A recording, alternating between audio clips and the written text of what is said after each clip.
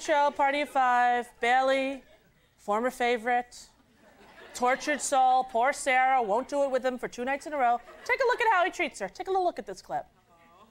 Sarah, it's all the stuff that comes along with it. You know? The feeling that you want me, the feeling that you trust me, and the feeling that we're actually that close. And after we've had all that stuff, then anything less than that, it's just not enough. What does that mean? That it's not enough? I mean, maybe we should take some time apart.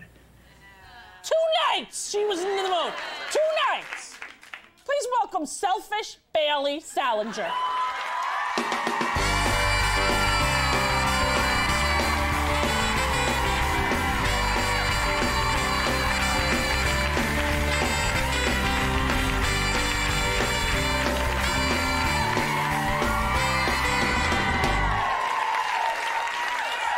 Scooter, let me say right off the bat, you are lucky that this show...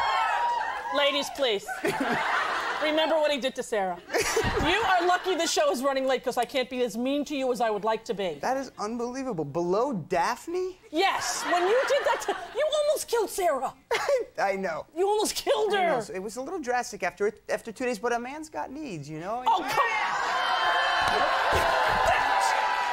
You should be understanding. No, it was about more than that. It was about the trust and the love. Oh, yeah, right. No? I can't stand it. Tell me they're going to get back together. That was... Yeah, well, they spent an awful lot of time getting them back together, so... Yeah. I'd say it looks pretty good. Yeah, they get, because I know in the episode that they didn't see yet, but I did, because I illegally got the tape. Yeah. You get back together after Owen's missing at the mall. Yeah.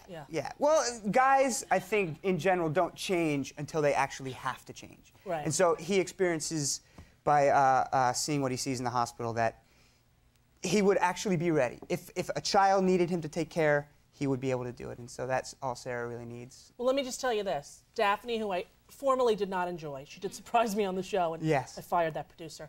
She, in the hospital scene when she named the baby Diana, I kind of enjoyed that. Sweet. She's great. She's great. Then she got, like, to know the baby and to love the baby. Yeah. I'm starting to enjoy her a little bit. That might be trouble.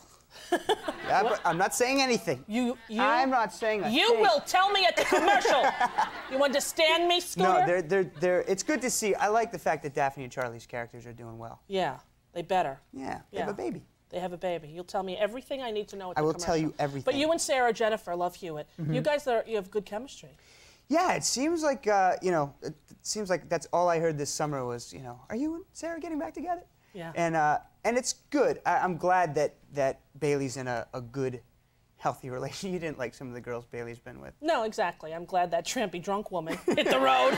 That one with the kid out of there. Yeah, she's gone. She's history. Gone. But I think the reason you guys have such good chemistry is because you've worked together before. No. Yes, God. You're kidding me. No, I'm not kidding. I beg of you not to show this clip. We found it! No. You don't know what you're getting yourselves into. Scott, honey, let me just say this, sweetheart. This is for all the women who weren't in the mood 2 nights in a row and had to take crap from their husbands, boyfriends, or spouses because of it. Roll the embarrassing clip of you and Jennifer Love Hewitt. Take a look. I'm sorry if I was rude, but I didn't know you guys were friends of my brother Billy. All I knew is that you kept bothering me when I wanted to be alone. It must be tough, coming to a new place and having to make new friends. Moving wouldn't have been my first choice, but now it doesn't seem so bad. Oh, that's some good stuff. That's unbelievable. That's the school of eyebrow acting. Eyebrow acting. A lot of eyebrows going on there, you know? What show was that? Kids Incorporated. Yeah. Kids Incorporated. How long did you do that? I only did this 1 episode, but I played twins, Billy and Bobby, and we did this split screen stuff. And it was maybe, if not the first, one of the first couple of things I had ever done. Really? And Love was singing and dancing, and she was great. Now, you grew up in Jersey. How did you get into this whole movie thing? Got out of school and really, I had studied business, and I knew I wasn't going to really be able to put on a coat and tie every day, and I needed to do something creative, and so I started studying acting and just fell in love with it, really. And then as soon as I had found it, I had finally had that feeling like, I know what I'm supposed to be doing here. Right. And your brother's into acting too, right? Yeah, I have a... Because there was a picture of you two. You look sort of alike in the People magazine. Look. You show that? Your little cutie patootie brother. Yeah, that's and little Gary. cutie patootie you. You sort of look alike a little bit. Yeah. He's my best friend in the world. He's an actor too. We actually were really close growing up. I have a brother Michael and a sister Jessica as well. But Gary and I are the closest in age, and so growing up we were always sort of joined at the hip. And do people mistake you for each other? Because you do sort of look alike. Yeah. Well, I'll have friends of his come running up to me in Los Angeles and just sort of grab me from behind, like, hey, and I'll turn around and they'll realize that it's not Gary. And, yeah, not good. Yeah, we do look alike. Our whole family has a Same with our family. My sister goes food shopping in New Jersey where she lives, and people go, hey, Rose. She's like, it's not Rosie. They're like, come on, it's not Rosie. I won't tell anyone. They don't it's believe. Okay. Yeah, they think that it's me in disguise, but it isn't. Right. I just want to know this, the show, going to be any more problems with you and Sarah? If there are, I'd like fair warning. Scott, you have my home number. I'd like to be known, known what's going to...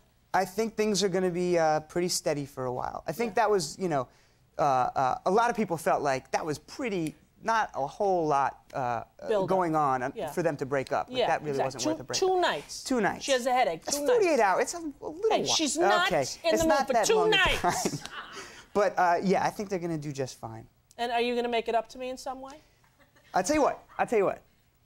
When we're going to come back afterwards? Yeah, we'll take a commercial. All right. Yeah. Well, when we come back afterwards, I actually felt really bad. I can't stand losing you. So I wrote a little song for you that I'm going to sing when we get back. You wrote a little song for me? Scooter. You know I enjoy a boy who sings. Have a T-shirt. Thank you. We'll be right back with Scott Wolf singing right after that.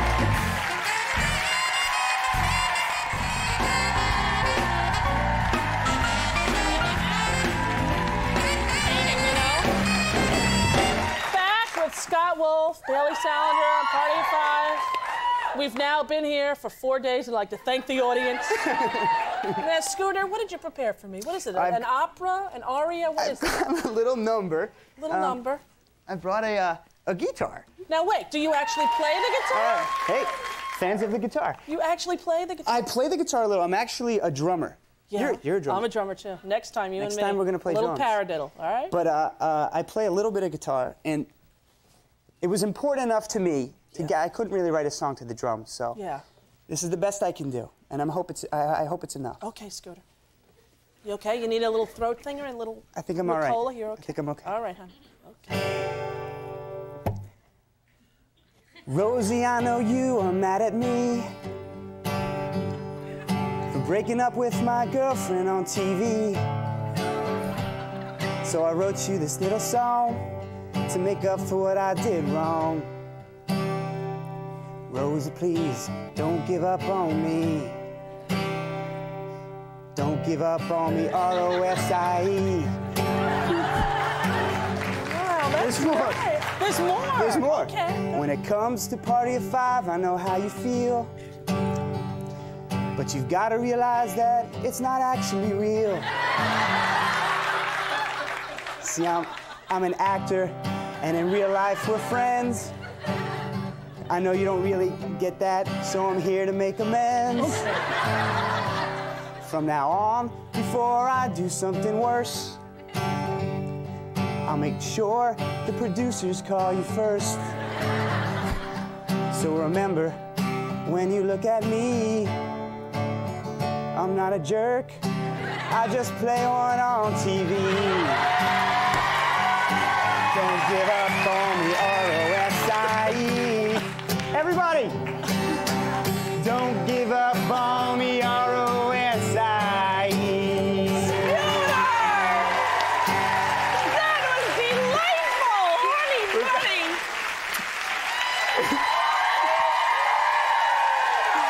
you actually have a beautiful voice! Oh, come on. You do, you sing well. Oh, that's nice. Have you ever done musical theater or anything? I haven't, but I think I'd like to take a crack at it. But I need to work on my voice. I sort of sing up in here, and you kind of really need to. No, that was nice. John, wasn't that nice? Do you smell a record deal?